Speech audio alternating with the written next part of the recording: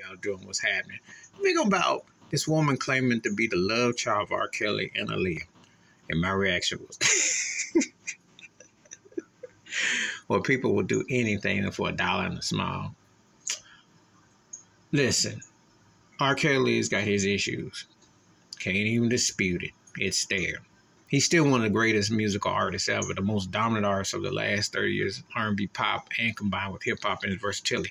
And unlike that fake music industry that wants to act like they don't see, don't know nothing, a lot of people benefited from that man's pen.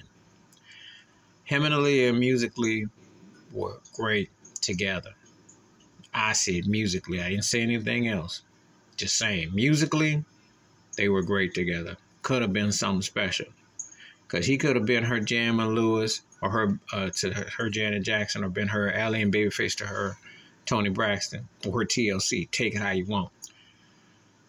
Anyway, people coming out now saying, oh, that's, saying this is hilarious. People will do anything,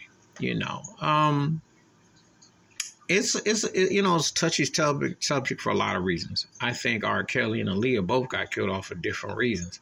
I think R. Kelly wanted his masters, his music. They've been knowing what was going on with his situations. And if they knew what was going on with situations, why now all of a sudden lock him up and come after him? The Aaliyah, they didn't care.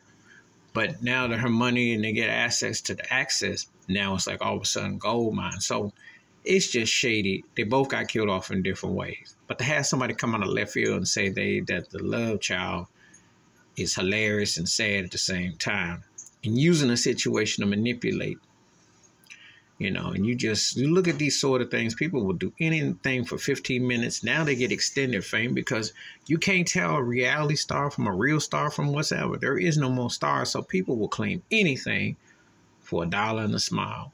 And this is just another tacky turkey move, really.